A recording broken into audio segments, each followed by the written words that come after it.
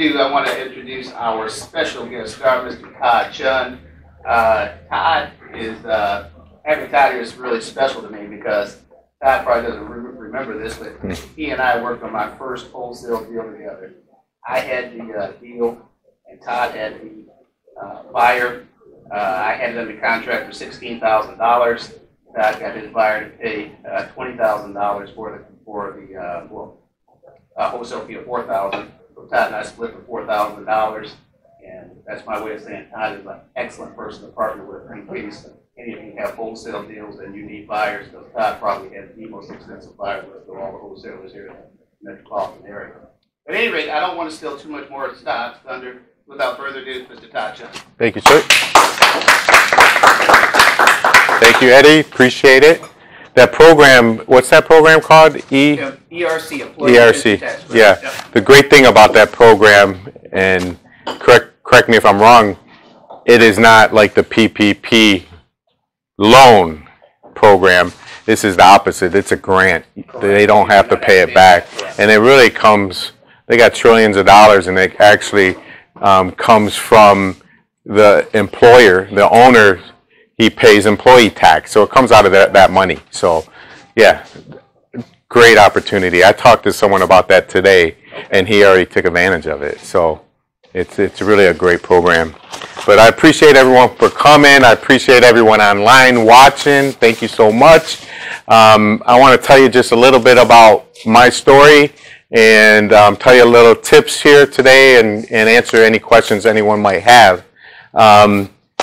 You know, I started in real estate right out of the Marine Corps, knocking on doors, canvassing back in 1999, I believe it was. I started knocking on doors in the city of Detroit, just knocking, canvassing, home improvement. That's what I started at. I was selling home improvement. I worked for a company that sold the home improvement. I actually loved it. It was fun. My job was to get inside the house any way I can. Summertime, wintertime, cold. I just knocked on the door, whispered, whistled, and when they cracked that door, is it okay if I step in? And I would just walk, push my way through. And then I would take off my boots, sit on their couch, and say, "Come and sit down with me." And then I would try to sell some home improvement or get them to get an estimate from the guy that I worked for. And really good experience. You know, you get out of your comfort zone. You're door knocking. People are looking at you like, "Who's this Jehovah's Witness?" Right? Or whatever. They didn't know what I was doing. So that was a lot of fun. And then from there, I went into the mortgage business, and I was running calls in the city of Detroit, refinancing houses before the crash. And that's where I learned the streets of Detroit. I learned the zip codes. I'm actually grew up in Brightmoor.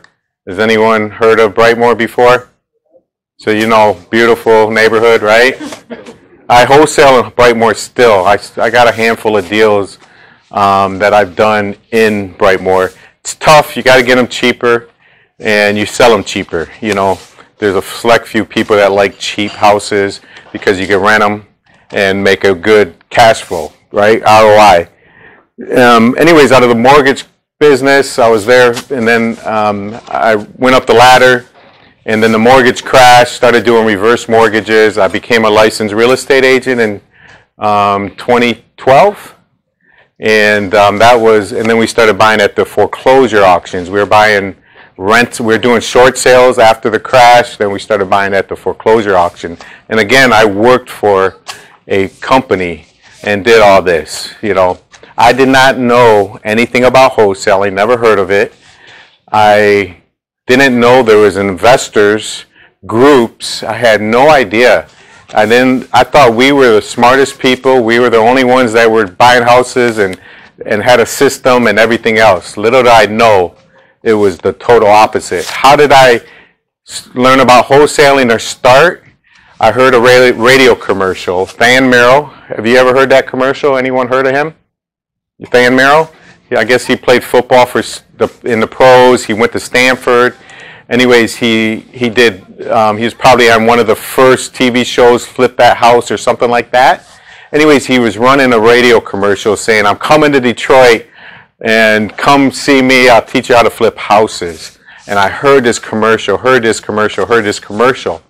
So it was I went out there, and best thing I ever did.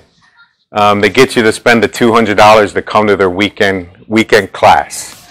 It was a Friday, Saturday, and Sunday. I went there, and they talked about wholesaling. I'm like, you got to be kidding me. That doesn't sound right. It sounds illegal, right? It just doesn't seem right. How can you get a deal under contract and just turn it over to this person to buy it for more and make money? I couldn't believe it. But he told everyone to read a book, and I'm not a reader, never was, but now I listen to podcasts, I listen to books, and I do read a little bit, but it's all educational, entrepreneur type books. But Outwitting the Devil, you could get it free online, you could hear it on YouTube, I think they have it free.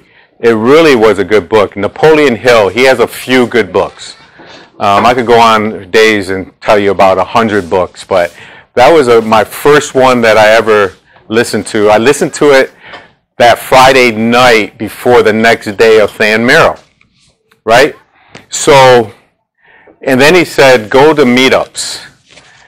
I'm like, meetups? And he told us where to find meetups. I never even heard of them before.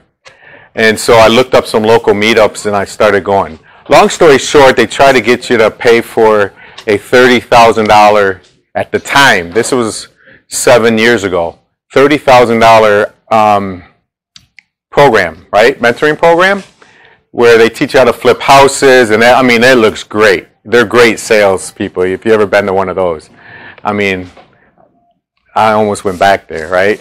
I didn't, but I almost did. And I know a lot of people that did. And I'm not saying it's wrong to do that. Sometimes you need that kick in the butt.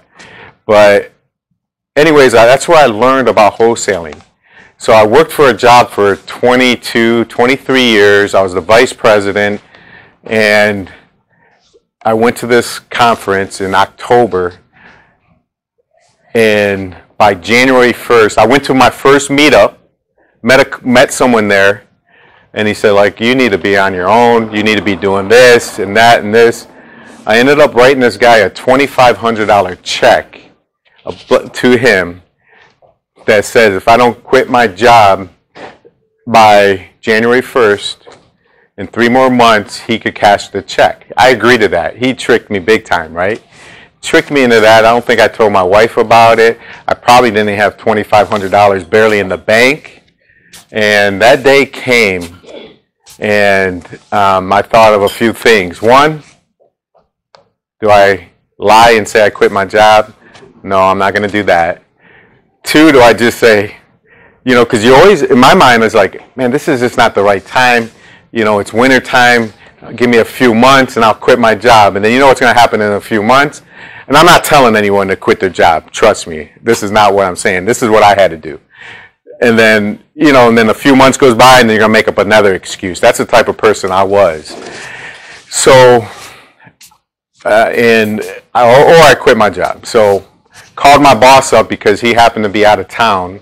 He was supposed to be back in town January 1st. And he was out of town, supposed to fly back, but there's weather problems, so he didn't get back. So I just called him up and I told him today's my last day. I'm sure he couldn't believe it. I was there 23 years, ran the company, everything else. It was out of the blue. I didn't give a 2-week notice because I'm the type of guy, you give a 2-week notice, they're not going to give you a 2-week notice if they fire you. Right? 100%. They're not going to give you a 2-week notice. And I knew if I would have gave a notice, they would have let me go right then and there. So I just knew, because I was the vice president, how many people did I fire through the crash and everything else? It's part of business. Or let people go because we did something out, going a different direction, or we're changing things up. So I knew how it worked. So I quit my job, and now what? I burnt the bridge. Really had no savings, no big savings, a family, 2 young kids, a wife, a big house, and a big payment comes with a big house. But I figured I could do this. And then I just started, and that's 6 years ago. January 1st coming up will be my 6 years of wholesaling. And right about now is 6 years of knowing what wholesaling was, right? So I started wholesaling like crazy, trying to wholesale, talking to people, making phone calls, going to these meetups, meeting the right people, figuring out buyers, getting my name out there, and then got with a partner, and we started a property management company. At that time, we had over 100 houses we were managing. I was doing the wholesaling side, and then we started fixing and flipping houses in the city of Detroit. And at one time, at our highest peak, we probably had 12 flips going on. Now, this is probably 5 years ago. It was, the market was still good. You could get houses cheap, fix them up nice, and sell them pretty quickly. So it was a good business. And we ended up going our separate ways. I really wanted to be on my own at the time. We had some rental properties, and it was just getting too big, doing too many flips and trying to do everything, right? So I wanted to slim down. Had a bunch of rentals, so we liquidated. He got a bunch of them, and then got back to just wholesaling. Okay, and that's really what I love. Why do I love wholesaling? It used to be I just loved getting that purchase agreement, that contract. Love getting it under contract. It really is not about the closings, because everything's gonna close eventually, hopefully. Not everything. You get title issues and get some problems like that. But right now, I could honestly say, why do I like wholesaling? Is because I like helping people. And I know it sounds cliche, but really trying to solve that problem. Because if they didn't have a problem, they wouldn't be talking to me trying to wholesale their house or solve their problem. They got to have a problem. So first of all, is anyone wholesaling currently right now in this room? Okay. So we had 1, 2, 3. Did you raise your hand? Kind of? A little bit? All right. And, all right, perfect. So we got a lot of people. How many want to wholesale? Everyone? Maybe? A little bit? Okay. So please, if you guys have any questions as I'm talking, I know some people say wait to the end. Just raise your hand, get my attention, and when I get a chance, I'll come to you so we don't forget it. Yes, sir. Just so it's clear to everybody, just in case there's anybody that doesn't really know what wholesaling is, can you go with thoroughly just what exactly it is?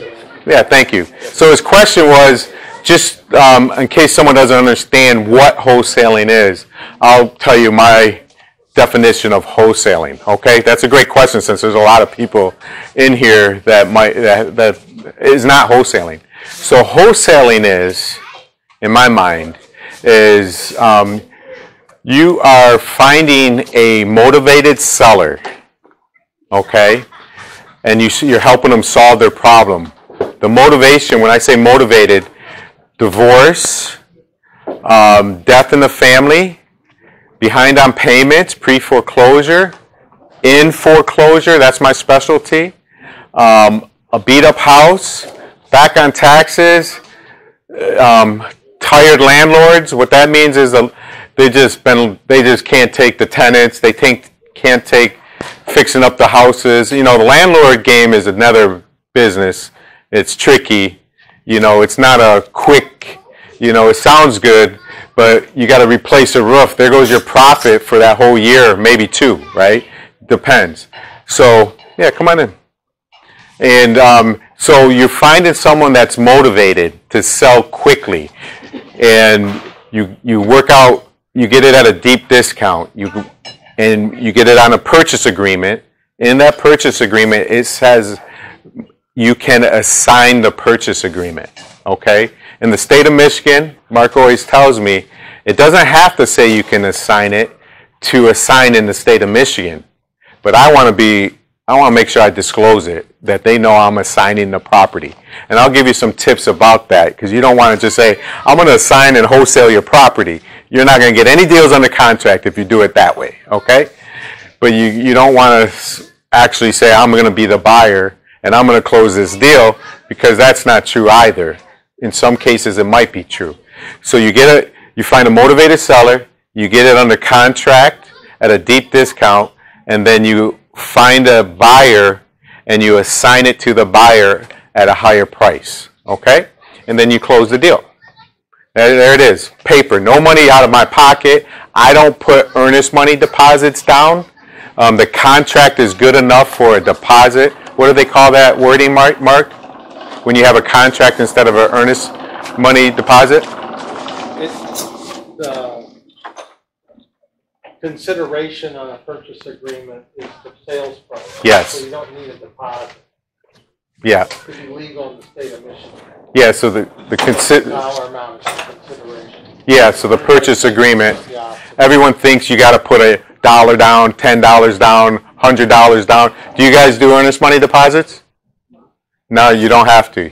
The purchase agreement is consideration, okay? In my purchase agreement, nowhere does it state that the earnest money deposit. If you don't put it in there, they won't question it. Because you're dealing with someone that is a don't wanter. They want out of a situation, you know. They don't want the house. So that's so I don't put down, because I always tell, if it ever comes up, if it's a sweet deal, you're going to put an earnest money deposit down if you have to. If you know you could turn that thing fast and make some quick money, yeah, or fast money, you got a buyer and put an earnest money down. I mean, there's deals that I put 10 grand down, 20 grand down, but 99% of the time I put $0 down, and then never have a problem. Okay, and so there it is. So wholesaling, you find a motivated seller, you get it under contract, and you assign it for more money, and you make the in between.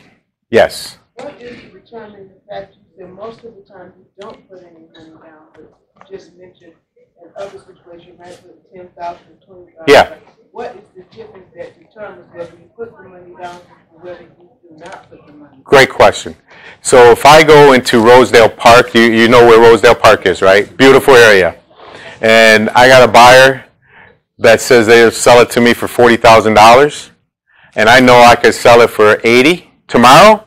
I'm gonna give them an earnest money deposit, right? That means it's a no-brainer, because if I don't find a buyer, I'm gonna buy it myself, or I'm gonna call somebody that has money, and we're gonna partner together. So that's just like I just know it's that great of a deal.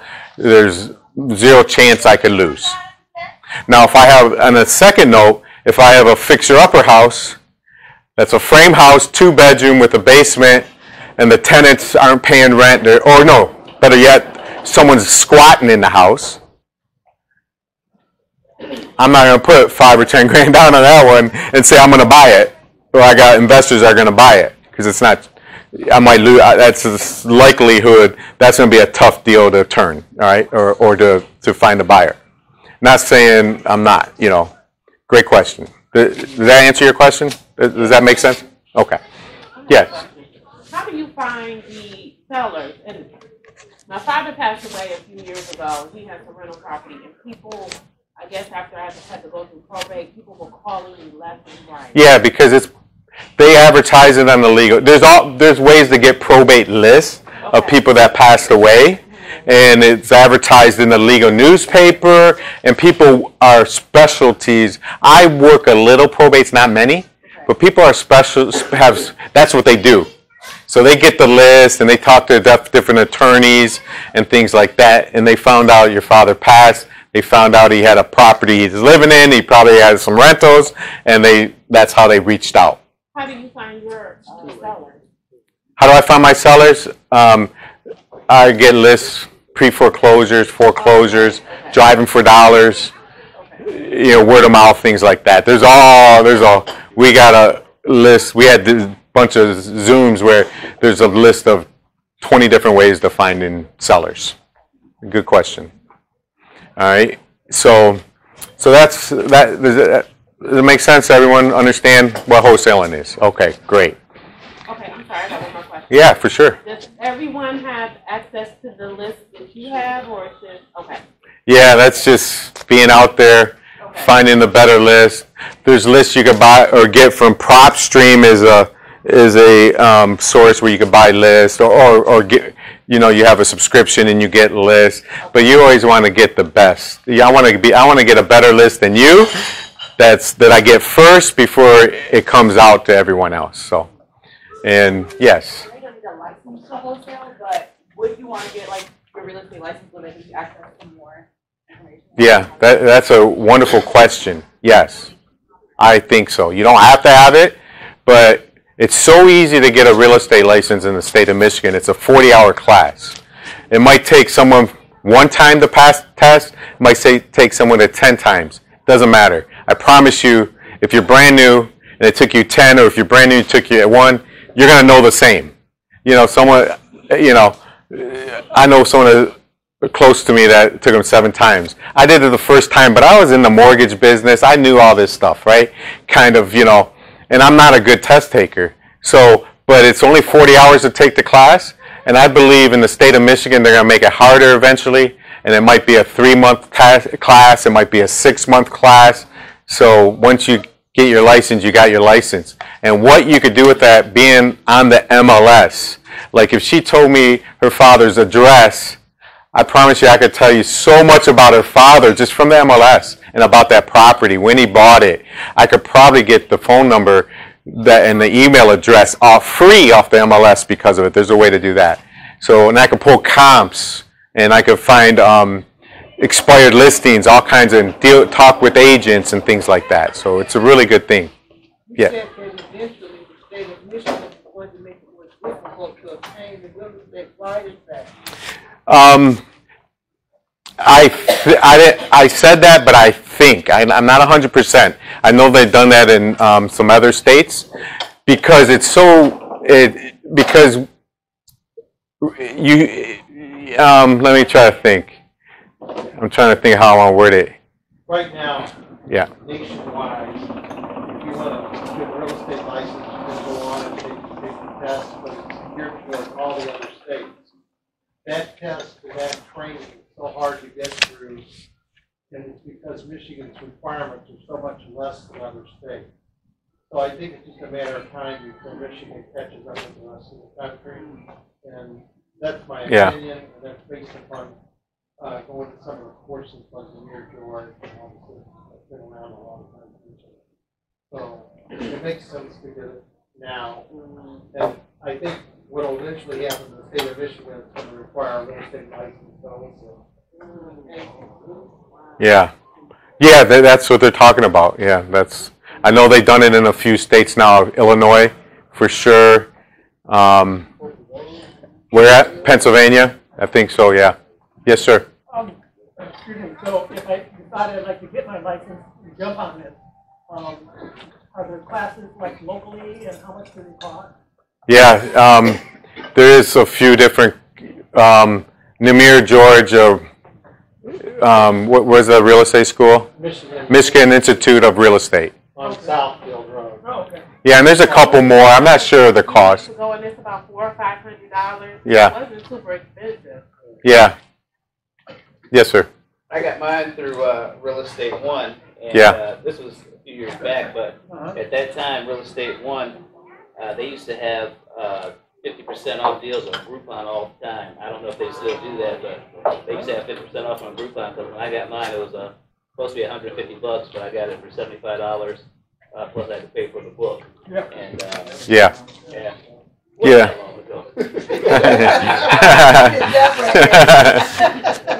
And then if you're going to wholesale and have your real estate license, you got to find an investor-friendly real estate broker to work for. Okay, you go to where I work at, or there's other ones out there. Okay, but you know, and what else can you do for someone? You meet a seller, and you can't wholesale it. They want too much money, or you're trying to solve their problem. You might be able to list that house for them and help them that way, and make a commission.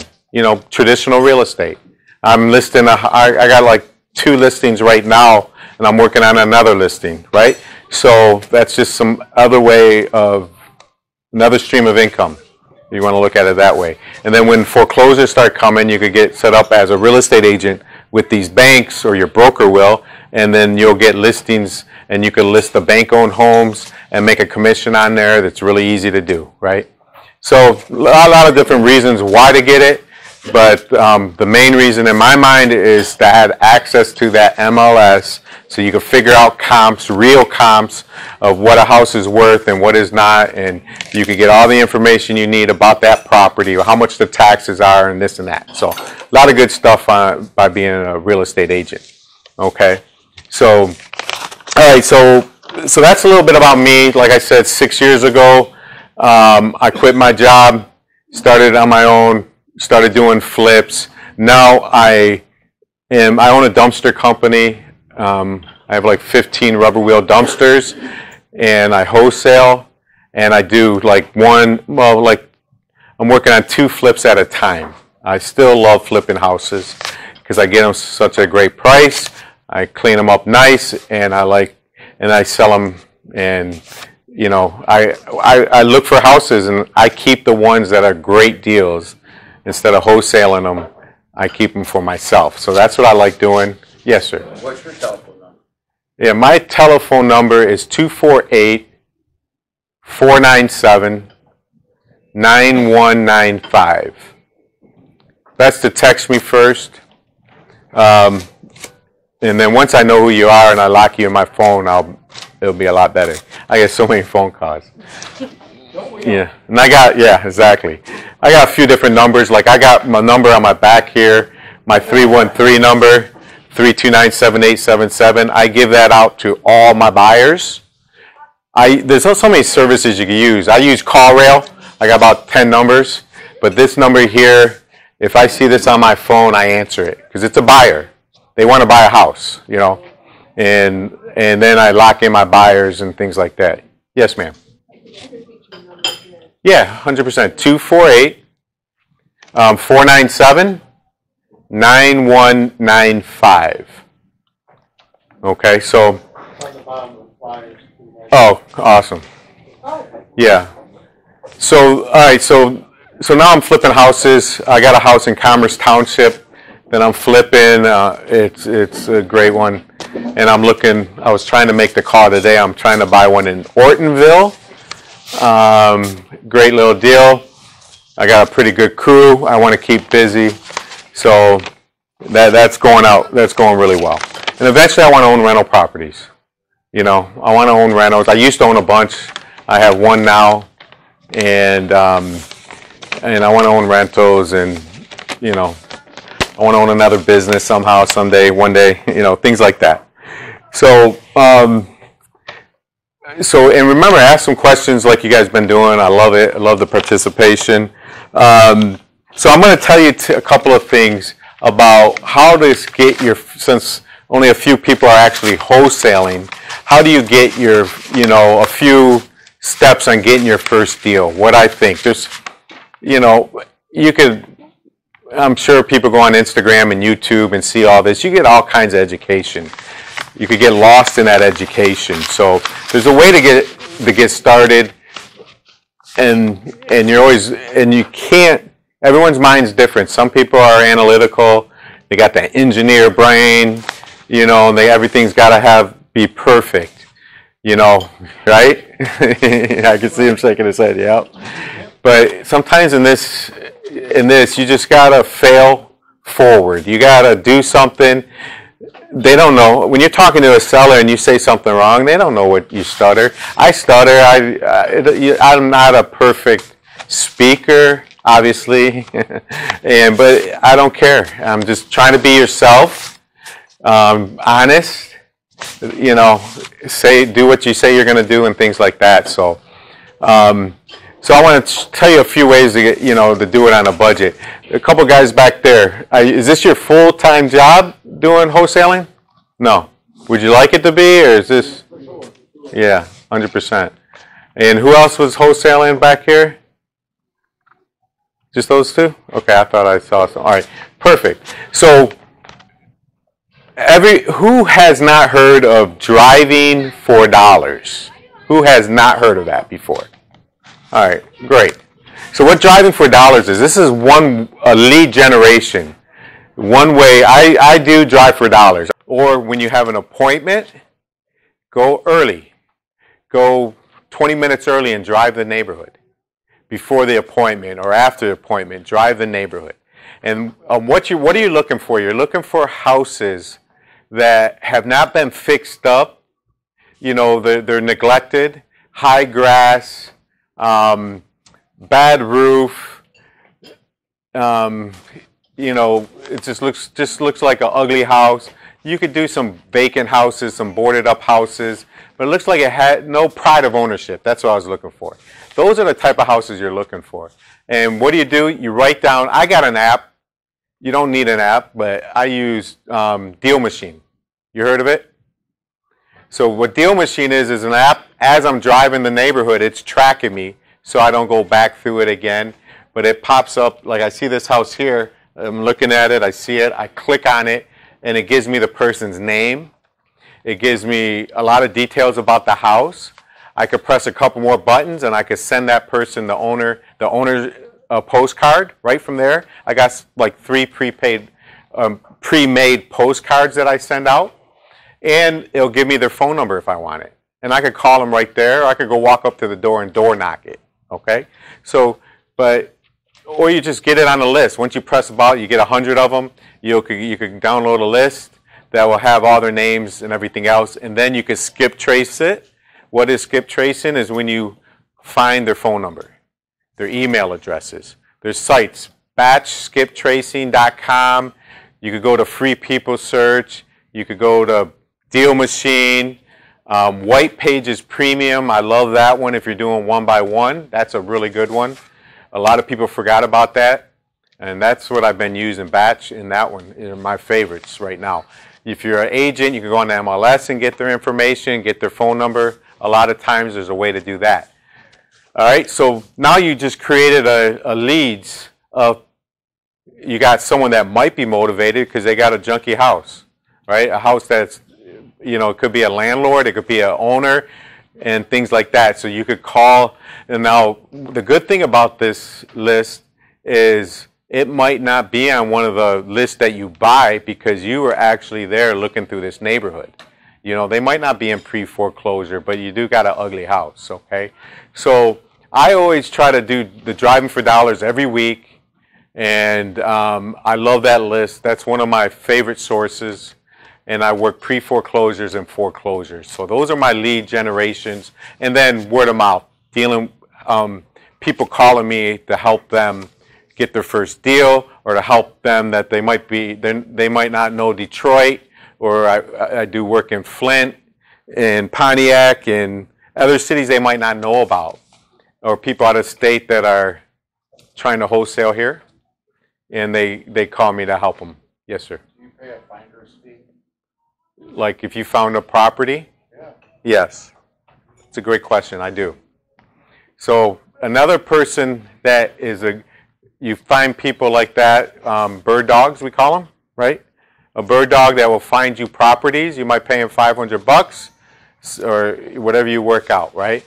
I have about 7, maybe 8 mail carriers that know every house on their route. They know when someone's behind on their mortgage, when someone has an ugly house, when they got a tenant, when they got a squatter in the house. They know all on their neighborhood. When someone wants to sell their house, someone might have died. They know that in the family. So I just have them text me their address, and I skip trace it, and I give them, I make them happy when I get the deal. And then they tell their friends, and I keep doing it there. So you got mail carriers are one of my favorites, and also garbage, people that pick up garbage, pest control, people that have a pest control business. They see houses that have bugs, landlords or whatever, landlords are getting sick and tired because the tenant just moved out or something like that. So those are good sources. Contractors are a good source because people say, oh, I don't want to put all this money into this house, and they're always on this, going around the houses. They talk to a lot of people and things like that. So those are a couple good ways of getting your first deal, okay? But once you get their names and number, then what, right? You got to call them. You got to pick up the phone. You got to text them. You can mail them. You can put a note on the door. Okay, there's different ways of you could do it.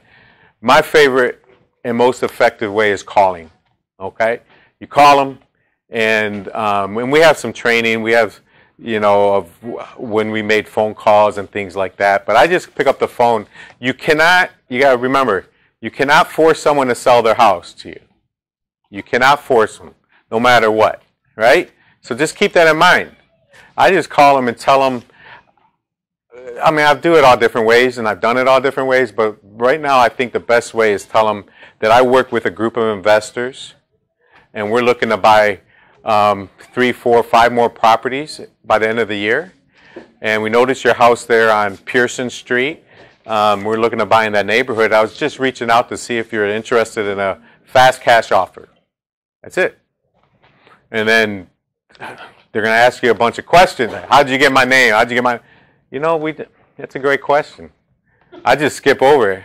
I said, my office gave me your information. Oh, I was driving in the area and it's public information and I seen the house. I said, man, I want to own that house. I hope they want to sell it to me. Right? And just get them off the subject, start talking to them. Say, have you ever thought about it? Boom. So you're just trying to get that interest, right? And you want to know a few things. If they say no, I say, well, do you have any other properties that you might want to sell? No? Well, let me ask you one more question before I hang up. Do you have any friends, family that might need to sell for whatever reason? Okay?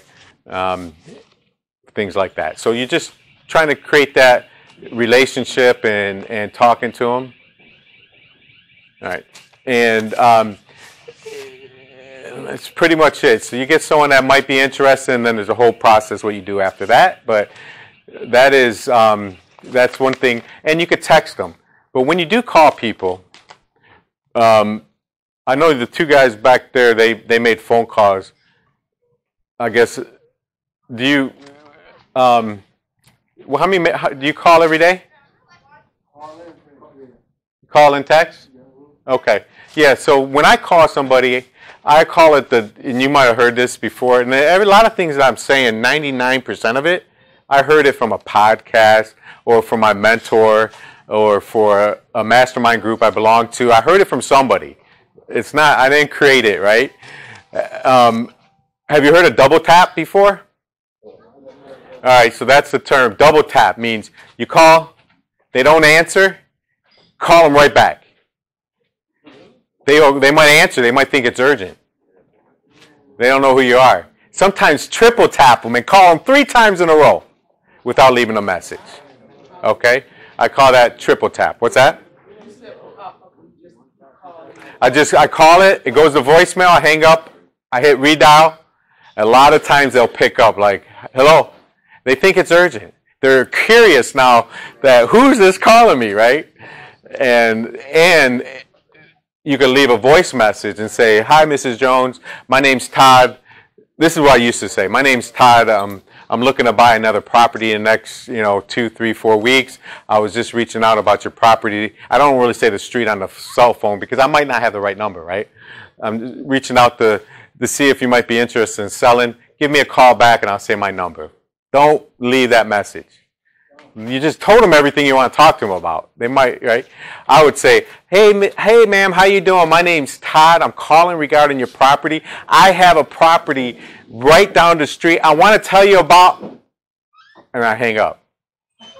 It's like a cliffhanger voicemail. I want to tell you, now they're going to call you because they want to hear what you have to say. So either don't leave a message or leave like a cliffhanger, like you got cut off, right? And you'll get a call back.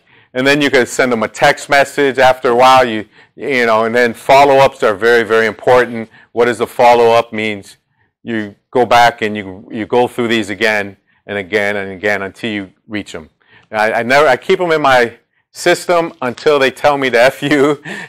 Don't call me ever again.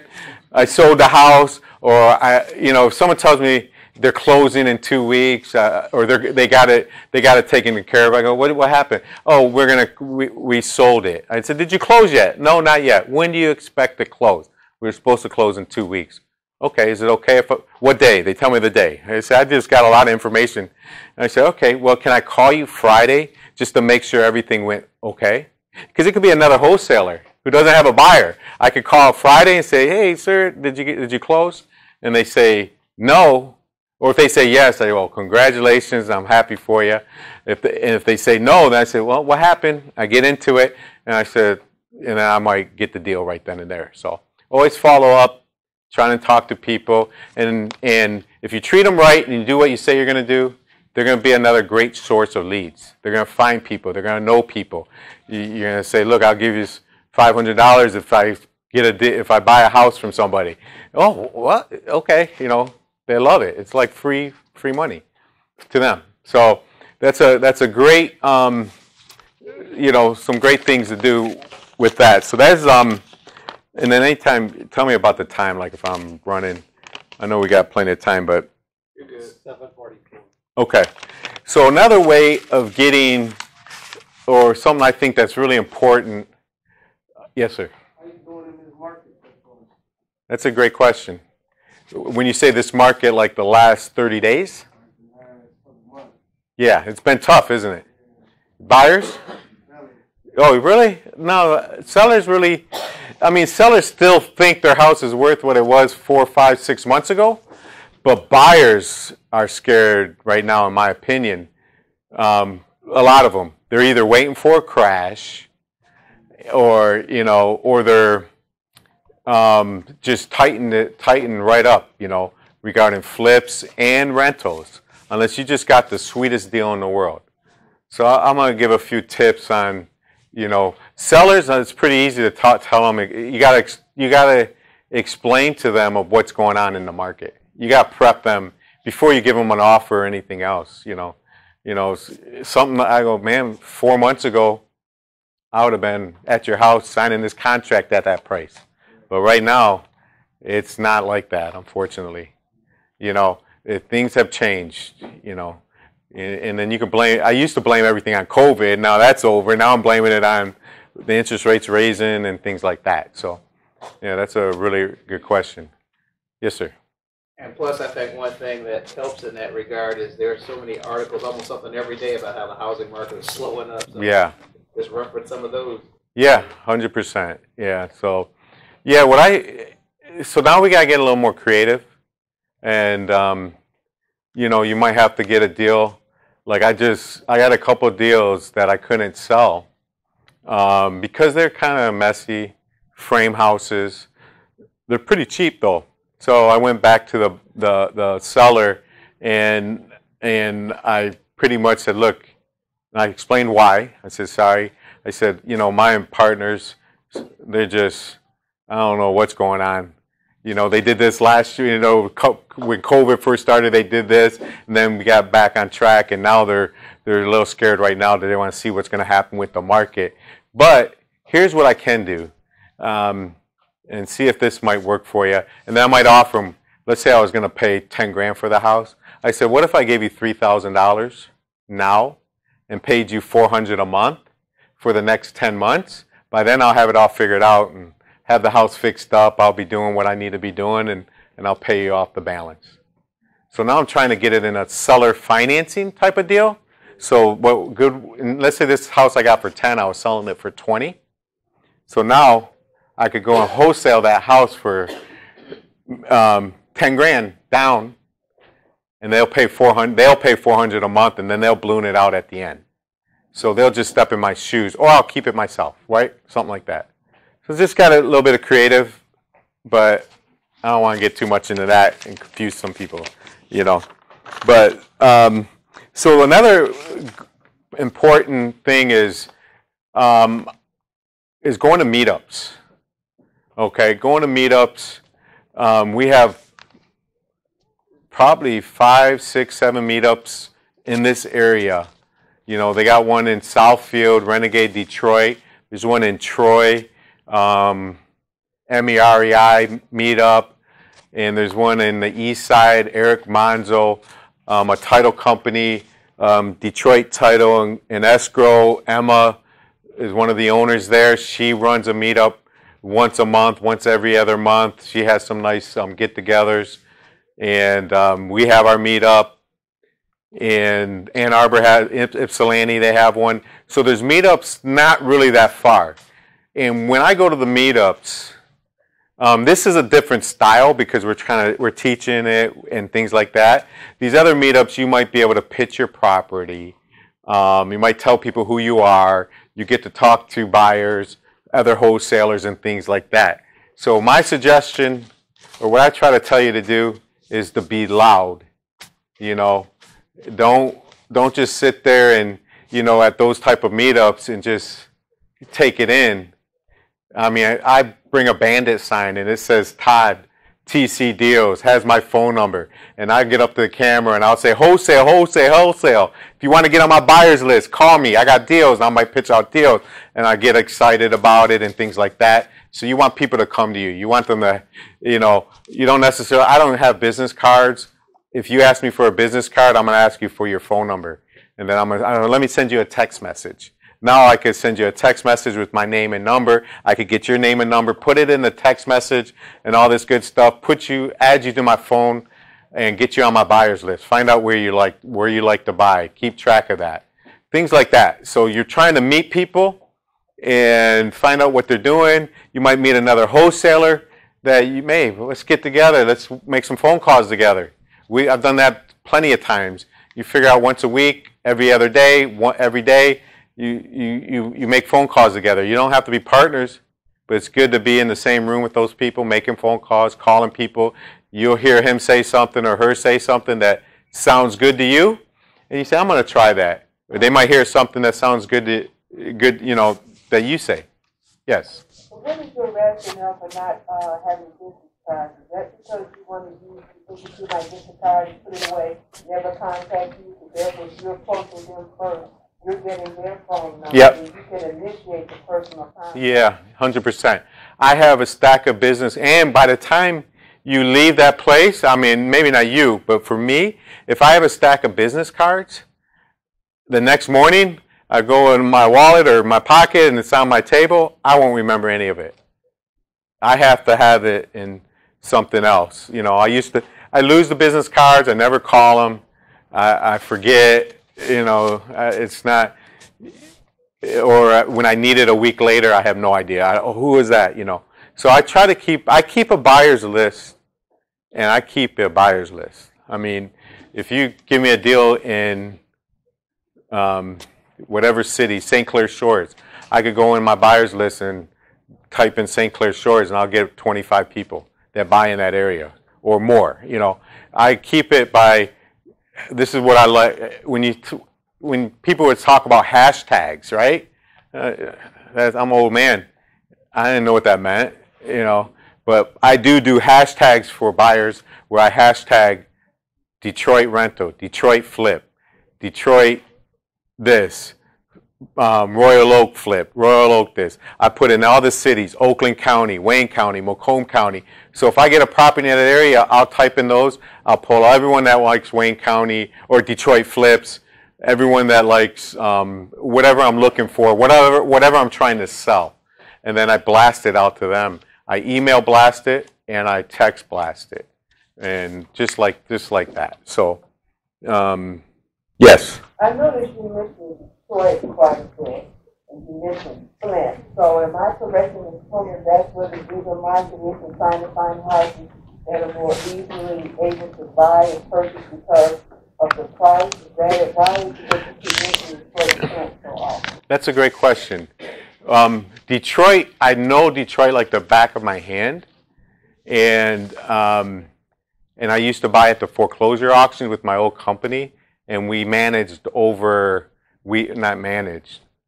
company I worked for owned 120 Detroit properties, and that's where we did our home improvement. That was their home base, you know, was Detroit. So I know Detroit, I know the zip codes.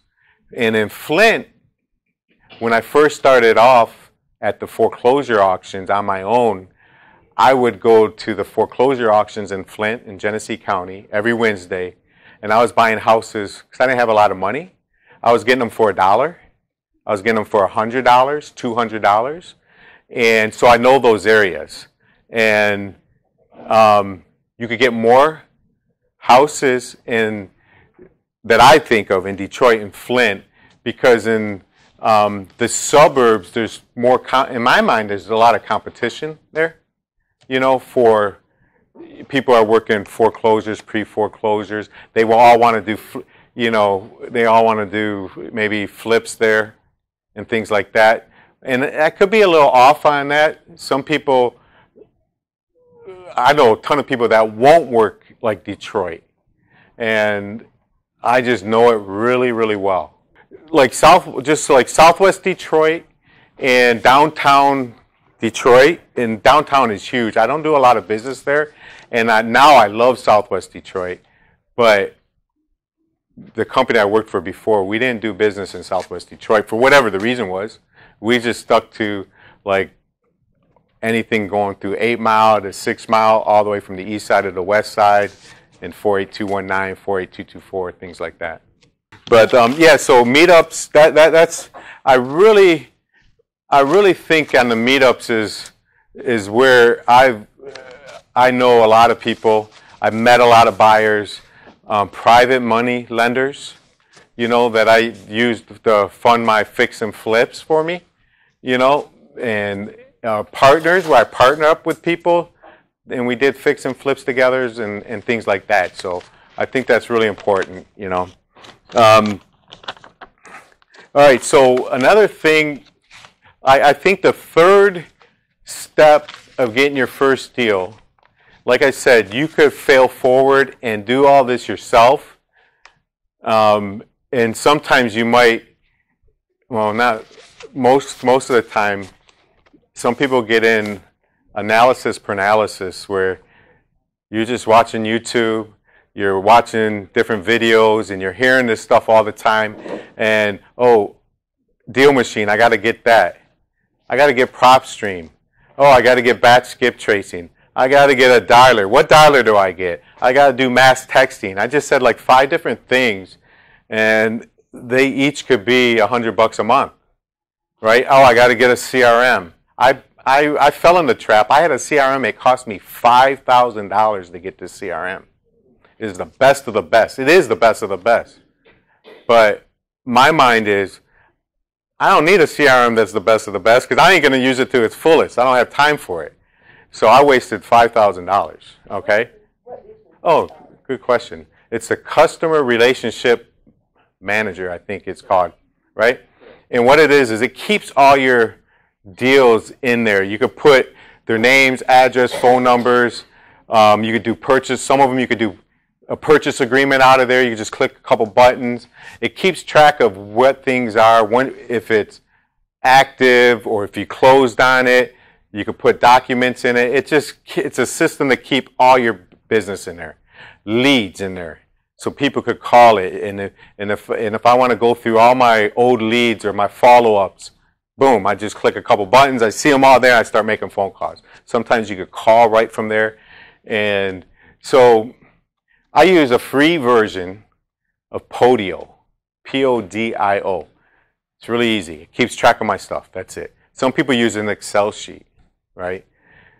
So you could get caught up in all this stuff of spending a lot of money.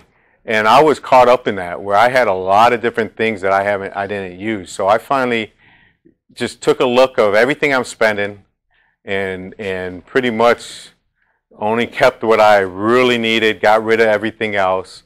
And I won't buy something like that unless it's, something I'm going to use every day. Yes. Do you virtual wholesale a lot, or you just stay local?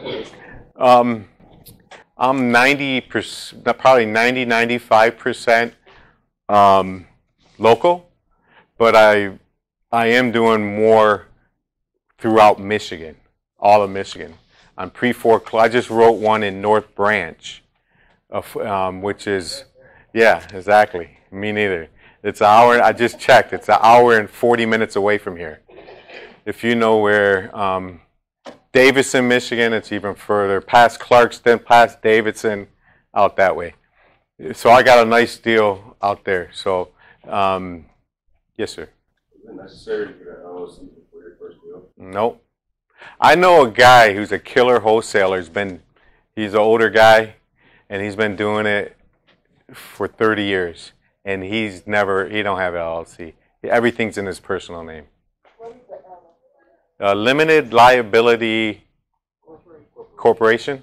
Yeah, so like if you have a business, like let's say you have a dumpster company, it might be Joe Smith's LLC, or a home improvement company, Handy Andy LLC. Yeah, so I have TC Deals LLC, Michigan Home Solutions LLC. I have TC Dumpsters LLC, Jensen's Properties LLC. I have and I have like 6 or 7 more that it's not necessary. But I do like one of my callers that might call as Jensen's Properties LLC. And then I have, later on, we might call as Michigan Home Solutions LLC. So I'm kind of going after them a couple of different ways, different voices, different people, different company names. So, yes, sir. So basically what an LLC does, like in the name, it limits your liability. So like, let's say this restaurant was in a limited liability LLC, you slip and fall, you go to sue, you can't take the owner's personal assets, you can only take what's in the name of the LLC. So that's a way of limiting your liability. Yeah, good question. Yeah, I should have. Good job. Thank you, Eddie. Yeah, so that's why you'll have the LLC, so you could get you're protected in a way. You might want to talk to. You gotta do it. You gotta do everything the right way, else they could come after you anyway. You know. But so what I was saying is, so the third step, in my opinion, is finding a mentor. Okay, Mark and I just started a mentoring program, and I'm going to tell you a little bit about it. Okay, because this is a mentoring program that I'm doing, and I'm pretty much I could show you everything about wholesaling. As live, as you're doing something. If you're making a phone call, yes, sir. But that's a lot of property. Yes, buyers, and in the last 2 months, or really 30 days, 45 days, it's gotten a lot harder with buyers, in my opinion. And I talked to a lot of wholesalers that have been doing this a long time, and they're coming up with the same thing. So what do? We got to figure out get better buyers. I go for buyers out of state that want to create a rental portfolio. A lot of them want to do flips. I mean, people do virtual flipping, okay? And another thing that I've been doing lately, like I locked one of Mark's up today, never been to the house. So we're doing virtual wholesaling to a sense. We're just not doing it from here to Atlanta, Georgia, or somewhere like that. But I always try to get the deal done over the phone, and get a deal signed, order the title. I'll worry about going to look at the house later, or have someone, or hire someone to go look at the house and take pictures for me, or whatever I need to do, okay? Because the faster you get the deal, the faster it's locked in. You go order title work, you can get moving. Now, if I go to the house and it's not what they told me it was, it's not as, you told me this house needed nothing, and there's a hole in the ceiling. Now I can renegotiate the contract, right? I got a reason to renegotiate it. All right, so, and, so virtual wholesaling to a sense, that's what I'm trying to do. But it's nice to be able to drive there. Like the one in North Branch, and we solve problems. The lady lost her leg. She can't afford the property. She's going to foreclosure.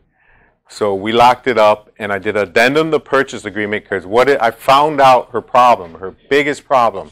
She has a wheelchair ramp, a wooden one, that needs to be moved to her mom and dad's house.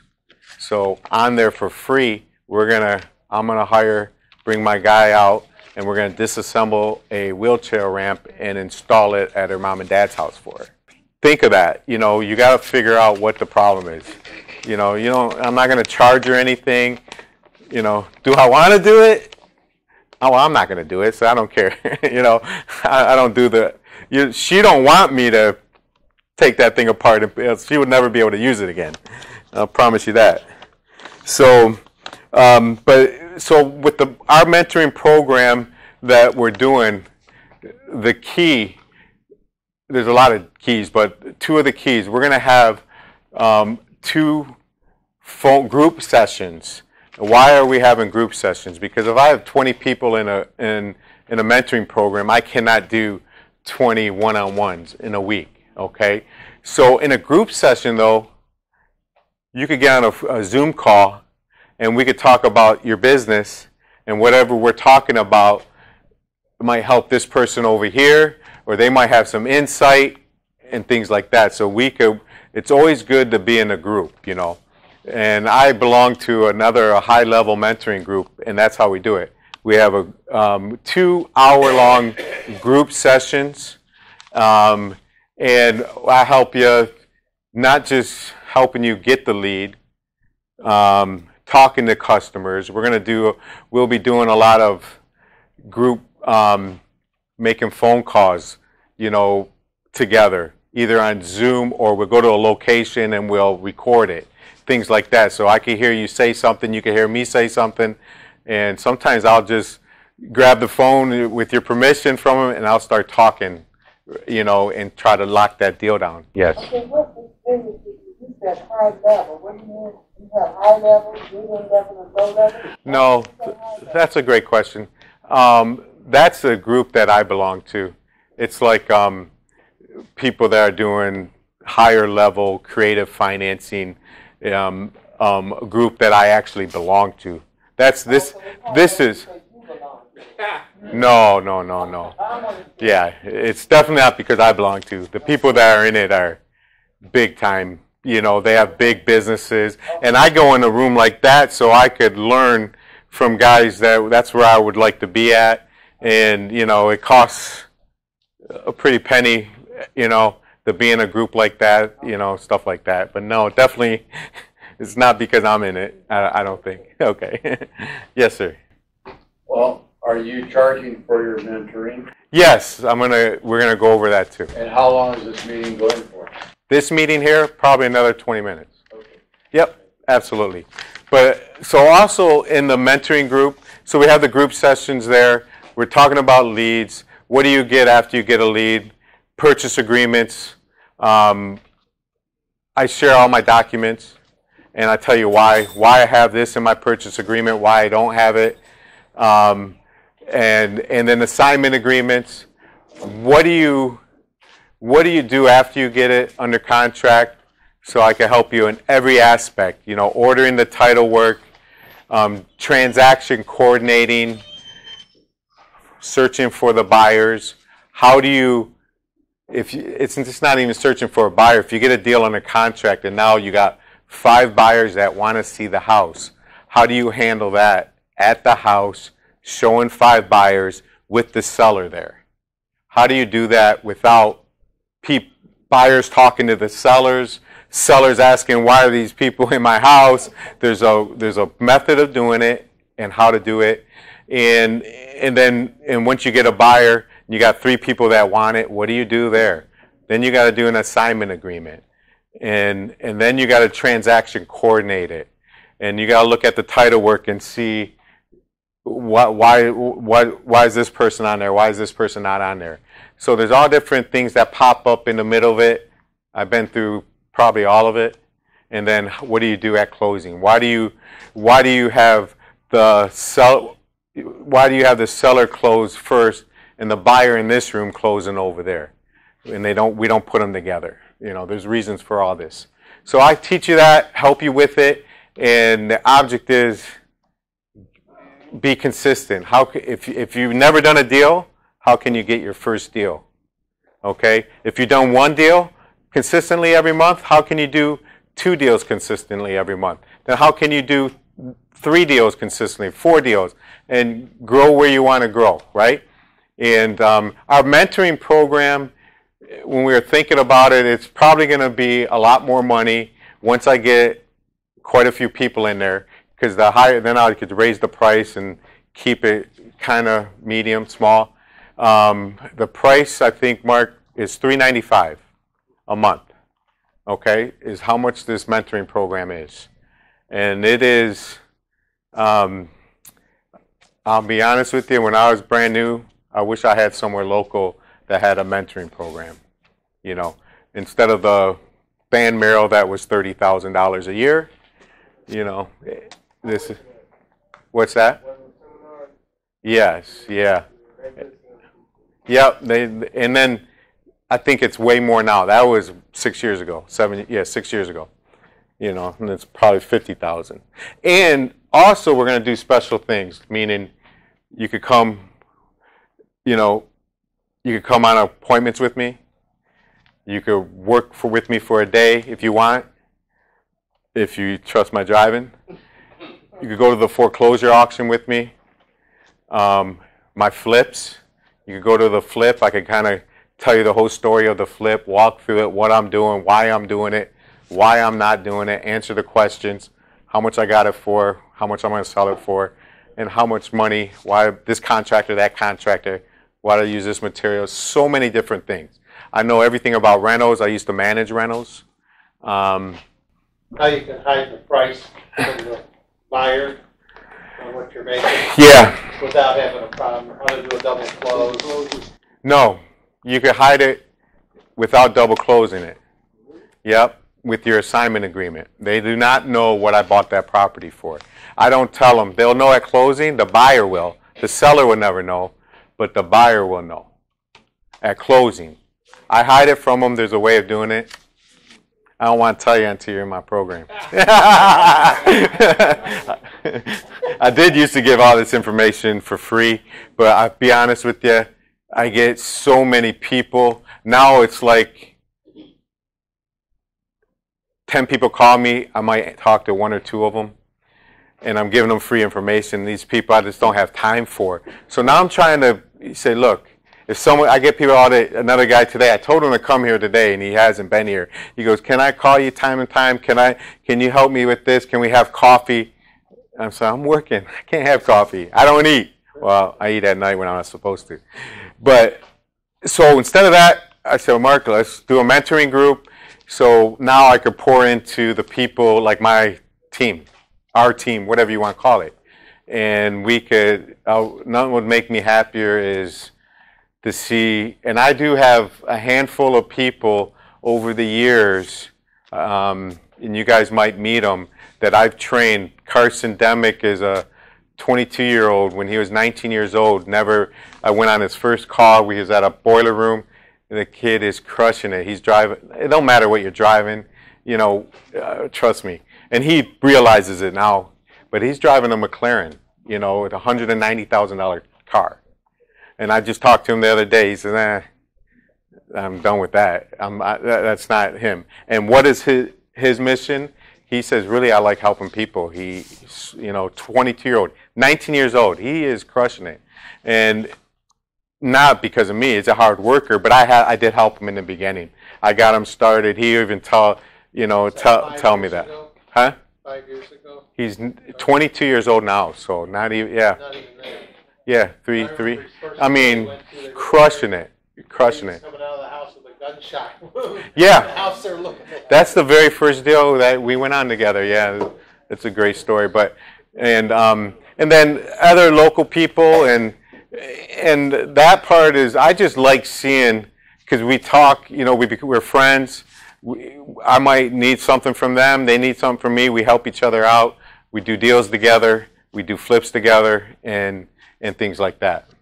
What's the benefit for the seller to use a wholesaler versus a real estate agent? That's a great question.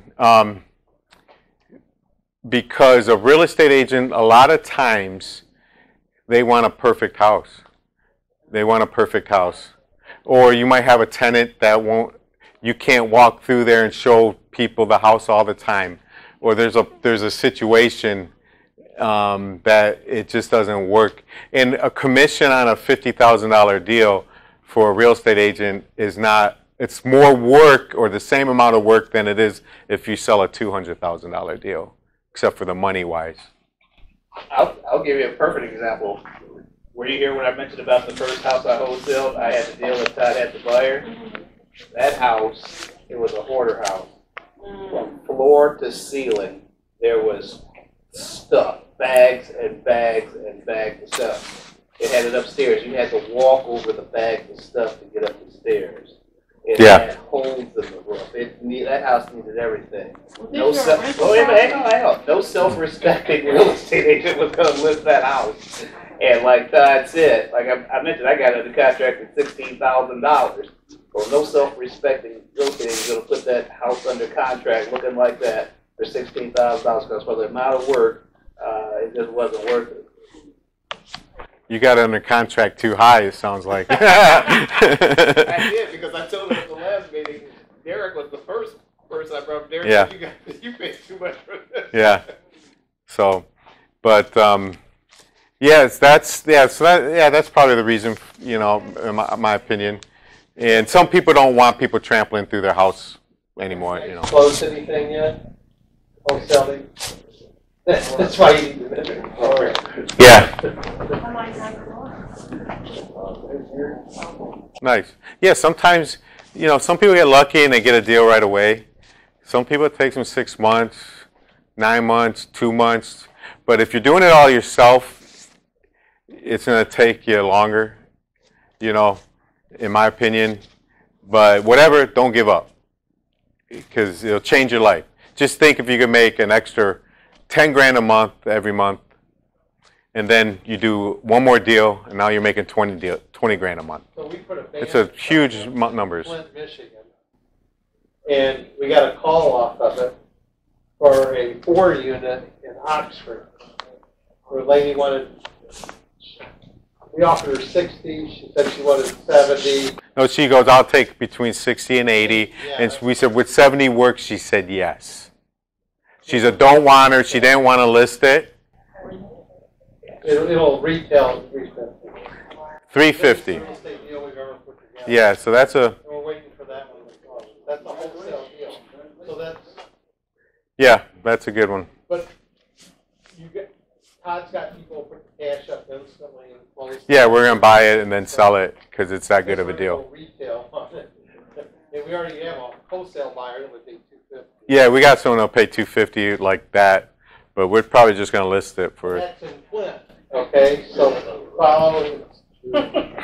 So if you sign up, I'll show you how to work bandit signs like you remember. Yeah, Mark. Yeah, Mark does a big thing of bandit signs and Google mapping and things like that. Google Maps. I'm internet marketer, so those are the best leads when somebody calls on a Google Map location.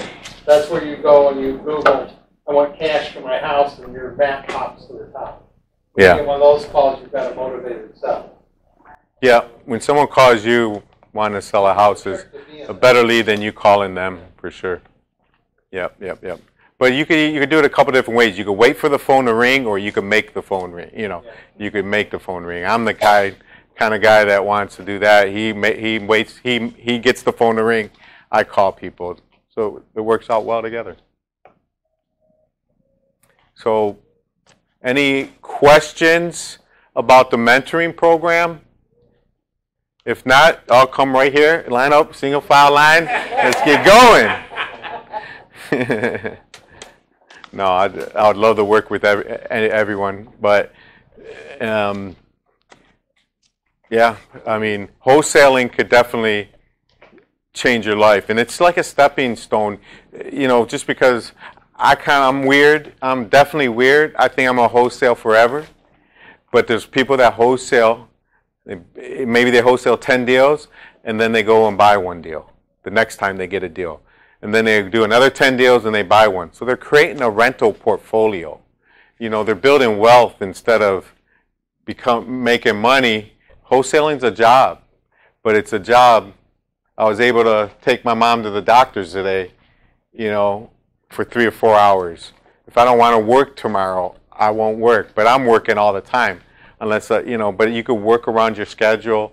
You work for yourself. But it's a job. It's a, you know, if you don't work at it, you don't pick up that phone call or pick up the phone, it's going to be tough. But there's programs, you know, I could teach you how to step out of your business and have a team of people doing this for you. Okay?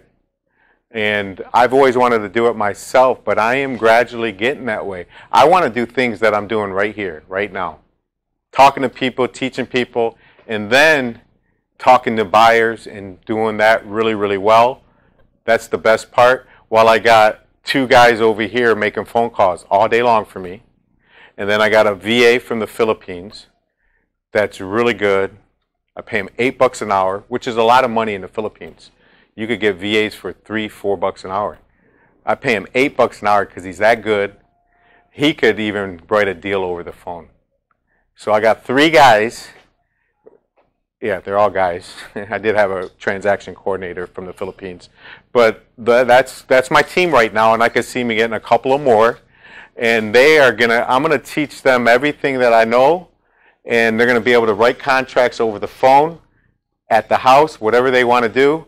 And I'm gonna let them make mistakes so we can learn from them and put systems in place so it don't happen again. I'm not gonna get mad at them. And I want them to make a lot of money, because if they make a lot of money, guess who else makes a lot of money? Right here. So I want them to make a lot of money, a lot. I pay them well if they get deals. And some people pay people 5%, 10% of the deal. I want to pay them more than that, way more. And they get deals, I'm happy. Now I'm creating a system where I can step out of my business and help them and train and do more things. So never had that mindset before. I always wanted to do it all myself, right, Mark? Yeah. And Mark gives me 40 leads. Mark, I got it. I'm going to call them out. How am I calling 40 leads in 48 hours? It's impossible because I got other things I'm doing too. But now I got a team that could call 100 leads each a day. That's 300 calls a day. So even if they do 80% of what I could do, it's work. Yes, sir. What did you find out there is word of mouth. There's ways you can find them and everything else, but word of mouth. Someone in the business came with a VA that I was friends with, the guy. I was friends with the guy, and he goes, I got a VA, I can't. And so, boom, I said, let's do it. And it was that easy. And the VA could recruit other people in the business from the Philippines. When I need it, I'll have him find another good one. Yes. No. I have for many, many years. They're good. I love them over there. Davin, Parnell, Emma, they know me. All know me really well. I use a different title company. I use Speedy Title and Escrow because they are I got a girl there that's transaction coordinate all my deals for me. She goes to mobile closings. She does. They're in Clinton Township, but she goes everywhere to close. She'll go to Detroit. She goes locally to the person's house. Speedy Title and Escrow. Just contact me. I'll set you up with my girl. They'll take care of you. All right? If you're in the mentoring program. I don't know if I missed it or not. How much is the mentoring program? It is $395 a month. So almost $100 a week. And my goal is we gotta make money, so that's like a drop in the bucket. So get rid of PropStream, get rid of your CRM, save that $500 or $600 you're wasting, and spend it on the $495 mentoring or $395 mentoring program. Yeah, 30-day notice. If you didn't work for you, then you shouldn't be having it. Yeah. Yeah, sometimes we had a mentoring program, right? Yeah. Me and Mark had one. Yeah, that's how he got started. Right. It was a few years back, and I don't know where I got that email from. Somebody saw the email about a meeting that you two were having. You announced the mentoring program. I signed up, and like you said, I went to the auction with you. I rode in the car with you. But watch this. Hang on. I went on deals with you. And between the two of them, I can't think of a real estate question that you could ask if either one of those guys wouldn't be able to answer. I mean, between the two of them. So Best Yeah. money, best money ever spent. What? Do we do deals A together? bunch? Do I give you deals to list and so? Yeah, he got his real estate license. He's definitely. That's why you want to get with the team. Yeah. Because I'm making money, but I'm not, remember I'm sitting in my bedroom. Yeah. But I got the lead, right? So I got the motivated sellers. And Yeah. if you've got a bad deal put together, like I got a bad deal put together this week, I called Todd. I told her I'm calling the lady up right now. I'm telling her I can't do it, too much money, it won't work. And then so I said, I got this only guy I know will buy your property, this guy named Todd. I'll have him call him. So now he can renegotiate the deal, not lost. Yeah. We're trying to pay too much for it. Yeah. Yep. Yeah. So, yeah, the mentoring program that we did was a little kind of like what we're doing now. It was a little bit different, but I like the way the one that we came up with. I really think it's a lot of and we have a private Facebook group. I didn't mention that. So we get asked questions and do all kinds of things through that. There's all kinds of And training already set up. It's in a private. yeah, and all the meeting, and if there's anything you want to know about, I might tell you, one-on-one, and then I might do a video on it, so we put it in the Facebook group for everyone else. So I do a lot of Zoom videos and showing my screen, how to count properties, and things like that. But the one thing is, I'll just tell you another thing I picked up with Todd. So we tied up a property, the guy's got another wholesaler that comes in and wants to buy it. Well, we knew exactly squirrely on this. So in our purchase agreement, it gives us the right to file a claim of interest against the property. File the claim of interest. Now, he can't sell it because we dumped up the title. And we did it with a written contract with him. So we picked up $3,300 today, and the guy was supposed to bring me the money to my house, but I was here. But you see, there's a lot of churches. who hasn't heard of a claim of interest? You haven't? Okay.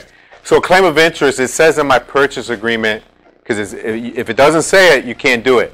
It says I have the right to register a claim of interest at the county that the property's in. And the claim of interest puts a lien on the property because we have a contract that says I'm going to buy it. So just because the seller changes their mind or someone offers them more money, they can't just go and sell their house. Just like any traditional real estate deal, you can't do that. You sign paperwork. So you have a claim of interest, and then not only do I just file it, I then send it to Detroit Title and Escrow to let them know that I have a claim of interest, and Speedy Title and all these 10 other title companies that people use as wholesalers because another wholesaler went and offered more money.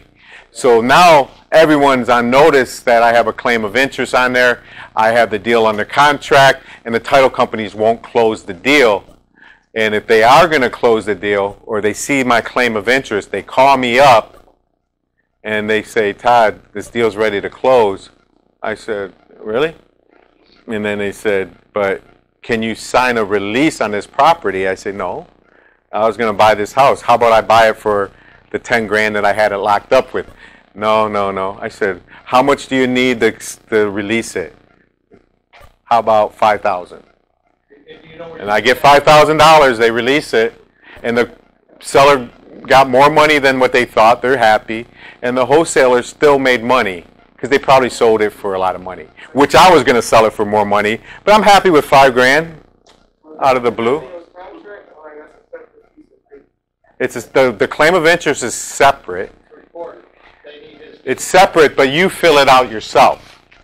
The seller doesn't need to fill it out. But on my purchase agreement, it says I can file a claim of interest. They've agreed to it by contract on the purchase agreement. Some people, and it costs $18, $20, something like that to file it. And then when it needs to get paid, you get the price. Yeah. Look up at the sky, look at them, you go, Yeah. 5,000. We said 3,300. You want to make it enough so they don't fight it.